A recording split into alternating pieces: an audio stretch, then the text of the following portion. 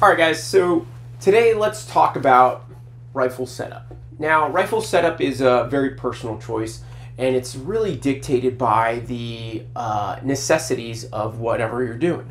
So if you're just like, hey, general purpose, I just want to have a rifle at home kind of thing, then you may not have as much shenanigans as I do on my rifles. But if you're of the sort that loves to train, tries different things, gets into the deeper side of the training world and stuff, and get a little bit past, general purpose, then you're going to see yourself slowly evolving the way that you have your rifle. Now, I think I see it in almost every rifle class I teach. Somebody comes to class, they have their rifle set up how they think is the most optimal for them, or they're not sure, so they just slap things on. No big deal. Like, that's why you come to learn. When they arrive, right, they get all excited and they're like, all right, cool, and they're looking around and they're like, damn, everybody's rifle looks different from mine. And that's okay, right? Everybody's is gonna look different, right? Because everybody has a different setup, right? I haven't been to a class in a while, unless it was law enforcement or mill, that everybody had the same setup or everybody had the same rifle, right? There's so many options out there. We have to kind of play around with them and figure out what works for you. Now, what worked for me back in like 2013, like in this picture, versus what works for me now are completely different, right? There's different technology that comes out. There's your evolution in your training, the way that you train personally, the things that you get into, the things you start to enjoy about shooting, right? For a good example is my night vision stuff. Night vision stuff has evolved for me to the point where I'm not using the standard lasers anymore. I'm using the standard laser, right? Like the MOL. But setting yourself up for success is going to change based off of you, your body type, your rifle, and your needs. So let's talk a little bit about my setup and why I set them up this way. So we'll start from front to back, like it should. And one of the things that you'll notice is the majority of my guns are suppressed. I may not leave them suppressed all the time, right? I take my suppressors off. But when I shoot them, I shoot majority of the time suppressed because I like it. It's also kind of good for your hearing and your the concussion that you're getting depending on what you're doing and where you are and the environment you're in. The concussion based off of some of these bad boys can, or not the suppressor, but some of the guns that are out there, especially with those comps, nobody likes you in class. will definitely start causing a lot of headaches. You'll start to see a deterioration in people's abilities to do work or learn things because they're standing next to somebody with a comp and they're literally doing this the entire time because they're getting smashed in the face by concussion.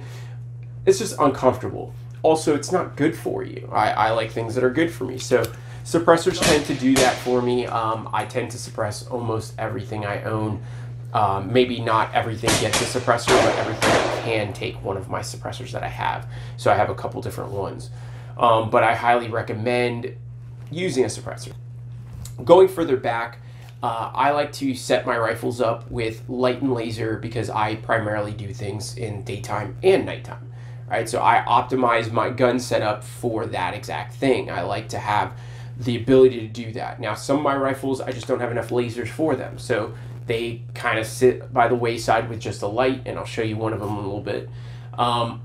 But most of them get some form of laser, and now I have pretty much more MOLs than I do any of the other lasers. So the MOL being my favorite laser, I tend to put that on most of my working guns or the guns that I use for a lot more stuff. One of the things that I'll do too that people ask me about is, why do you put your laser and light on the same side, John? And mainly that's for just consistency. So if I am doing white light stuff and I leave a barricade and I'm used to having my light come out on that right side, it's consistent as the same with my laser. So if my laser comes out that side and my light comes out that side, there's a consistency to it. I prefer it that way, my personal preference. But some guys like to put their lights on the opposite side of the rifle, and that's okay. You do you, boo-boo. And some of those guys use just their tail cap. That's cool too. Go ahead and use the tail cap if you want, but that's on you. Train to it. I'm all for setting up your rifle the way you want to set it up. Just kind of make it make sense and like work with it. The lights I use on all my rifles are mod lights, and all of them are the OKW heads, mainly because I love it. I love the beam I get from these things and the way that they project that light so far. I can work and do a lot of stuff with those. So I prefer having the mod light OKW over all the other lights that are out there currently, mainly because I use a lot of lasers. Another great light is the Owl from Cloud Defense. They make a great light. It's just big and it takes up too much space when it comes to putting lasers on guns. So it tends to sit on guns that I don't have lasers on, or that I'm not using a laser on for whatever the reason. Mainly my 3-gun rifle, that one gets my Owl, because if I need light I can use it, or I can take it off to do 3-gun stuff or 2-gun stuff. So going further down the rail, I like to put my rail scales on where my hands are going to go primarily, so I don't just put rail scales or any kind of handguard covers anywhere that aren't going to be useful to me, right? That's kind of a waste. I like to put things where they're going to be useful. On the bottom where my hand goes is kind of useful. On the left side of the rifle where my hand goes is pretty useful. And I usually set them based off of where my hand lands when I hold my rifle. So when I hold this thing and I look at where my hand actually ends up, that's usually where I put things. The same goes for all the switches that I put on my guns, right? For my lights or my lasers. When I'm using these kind of switches, I want them to be right there for me, but I don't want them to be where I have to move or shift my hand really far back or really far forward to reach them. I want them to be right there for me. And setting yourself up for success would be to grab your rifle, set your stock length how you like it, and then hold your rifle and shoot maybe a little bit with it when you're out in the range, and figure out where the best placement for your equipment is and where you can reach your lasers, where you can reach your lights. I find that that helps a lot of people when they actually use the gun and then they realize where they put their hands, and then go ahead and put your equipment there. Makes more sense than just slapping it on the rifle and hoping for the best. Now, over the years, this has all evolved, right? And like I said earlier, we all change over time. Different technology comes out and we start to adjust the different things that we have. So from the box lasers, from the Surefires, from bigger lights to smaller lights and lighter setups, it has definitely evolved quite a bit. And one of the things that changes quite often for a lot of guys is their handguards, right? Because there's new ones coming out all the time. So because of that, a lot of guys change these things, and the circumference of them matters to an extent. If you have too thick of a handguard and your hands aren't big enough, you're not going to be able to reach or activate your light or activate any switches on certain lasers. It's going to be rough for you. So you have to think about those kind of things when you build a gun. This gun here is a full build from Battle Arms development. They make one called a Workhorse, is like their standard rifle for like everyday use and just work. And it does exactly that, which I'm very happy with.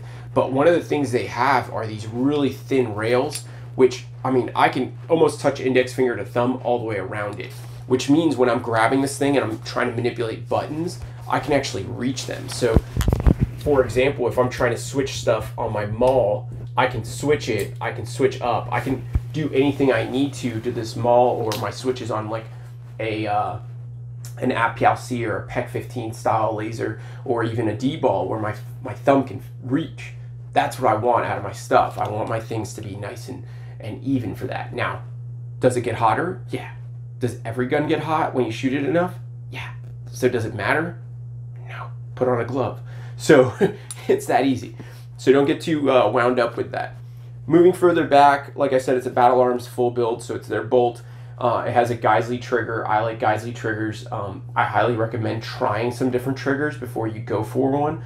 But one of the things that I do with my Geisley triggers that's different, I don't like the single stage ones. Some guys like single stage, I don't. But that's a personal preference thing. So try getting and playing with different triggers, different setups, so that you can see what works for you and what works for your rifle. Going further, my optic selection's pretty like normal, or like how can I say it? Bland at this point. If it's not an Aimpoint Micro series, it's an LPVO. So it's like I've been trying different optics and different setups for a really long time, and every single time I go back to the aim points, they're lighter, smaller, stronger, battery life's just amazing. So I tend to stick with those. And now more and more, the more rifles I get, the more I'll be getting more of these aim points put onto some Unity mounts. The Unity fast mounts are absolutely my favorite. I love the heads-up display that I can, or I'm sorry, heads-up shooting that I can do with them, as well as how simple they are. And if you're one of those guys that has to have irons on your sight, on your gun, you have the ability to put just a rear or a rear front inside this mount. Pretty cool. Check them out.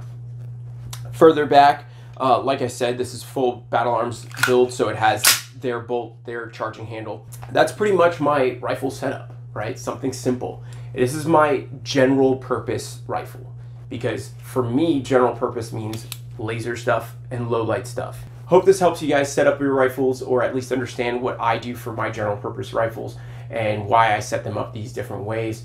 And like I said, there are some that have LPVOs on them, and I'll kind of go over what my recce rifles look like in a different video. So hope that helps, guys, and if you have any questions, go ahead and put them below, and make sure you check out all the other videos I got on here. There's a lot of info, a lot of night vision stuff in general, so help yourself. Take care. Tonight my demons come out to play.